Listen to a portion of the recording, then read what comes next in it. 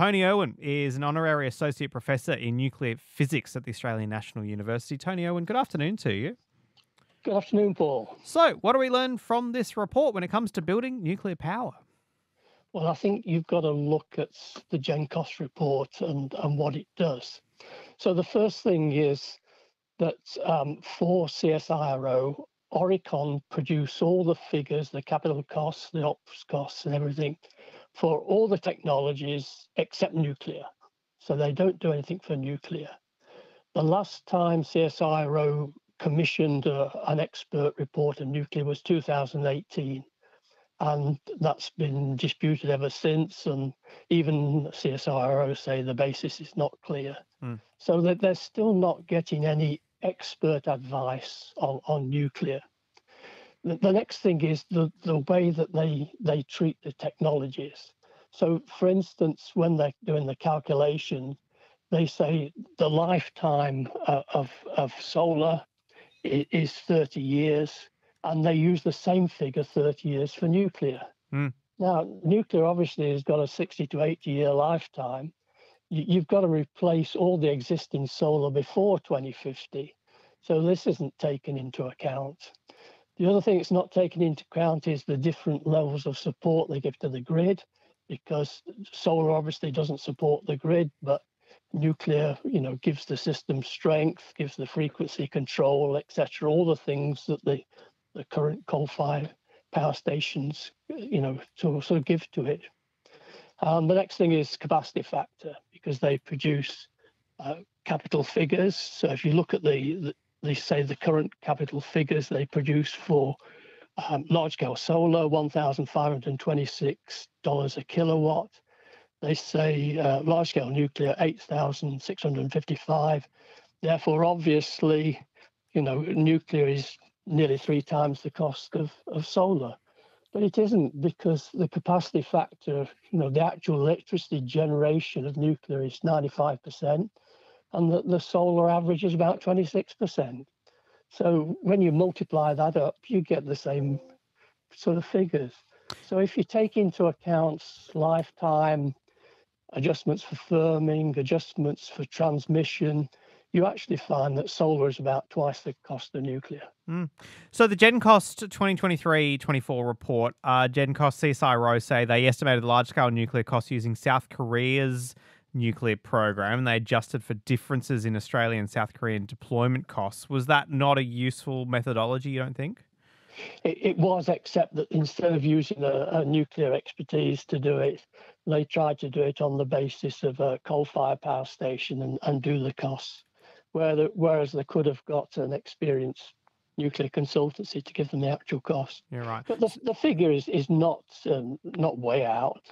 They're saying 8,655 for a large-scale nuclear power plant, in 2023 current figures.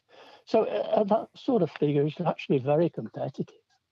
If you took into account all the systems cost and not just look at the sort of first capital cost.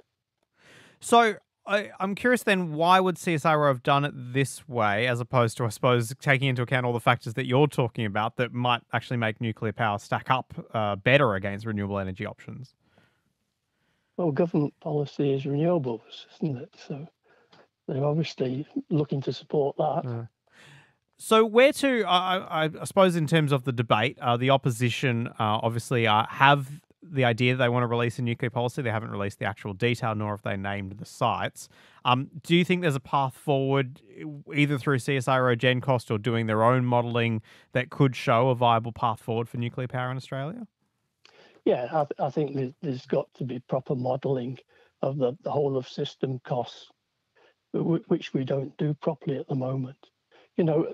There's, as well as all the countries that have got nuclear, there's about 50, in advanced stages of nuclear programs, new countries as well. So there's a lot of countries, and particularly countries around us, in our region, all moving towards nuclear.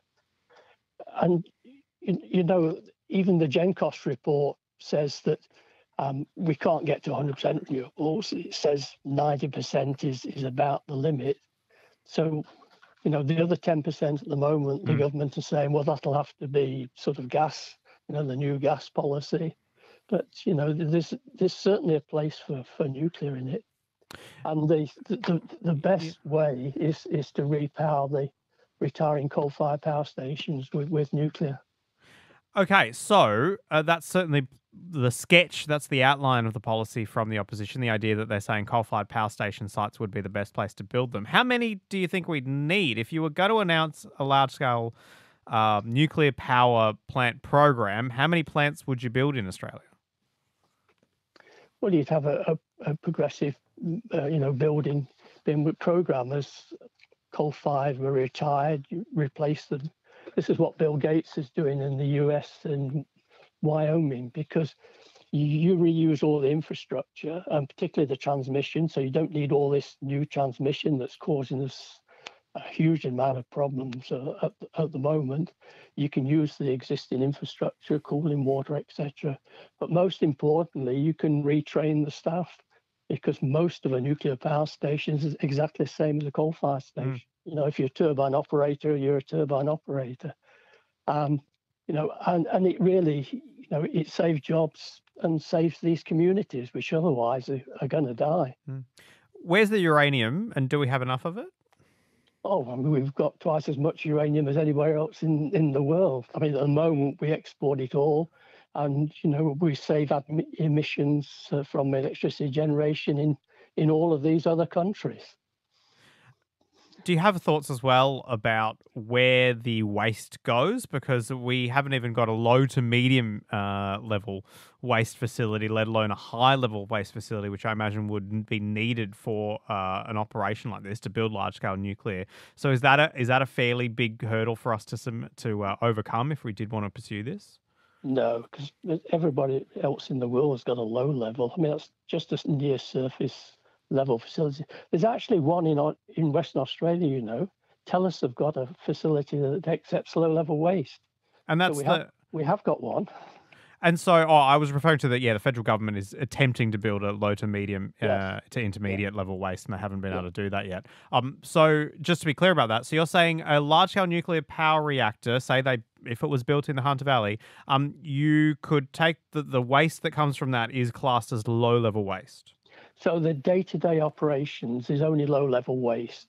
So a big nuclear power plant produces about 2 shipping containers of low-level waste a year. So this is clothing, cleaning materials, the sort of routine day-to-day, goes into a drum. You can stand alongside it. ANSTO have got thousands of them in a shed, waiting for a low-level repository.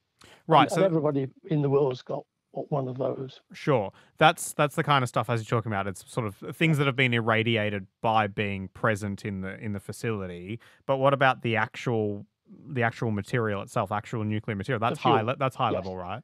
So that's the only high level waste that's produced. So it's when a reactor is refueled, the spent fuel is put into a cooling pond at the reactor and stays there for about 5 years.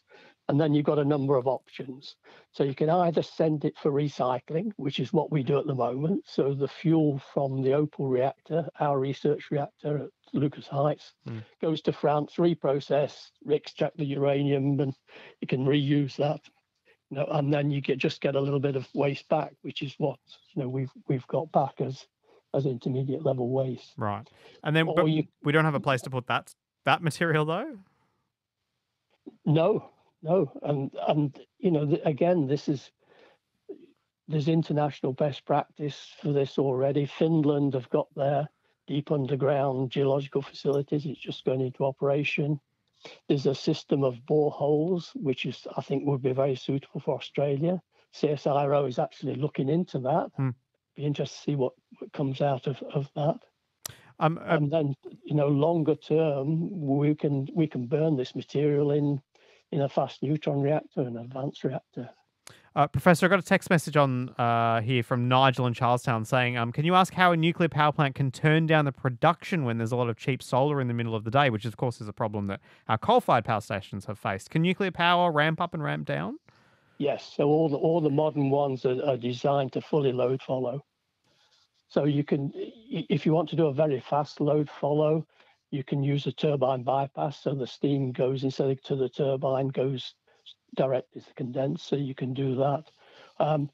France have always had to load follow. They've got a lot of nuclear reactors, 70% plus on their system, so they always load follow. And so it's load following is not a new thing for nuclear. I really appreciate your insights and perspective on this today, Tony Owen. Thanks so much. Thank you, Paul. Tony Owen is an honorary associate professor in nuclear physics at the Australian National University.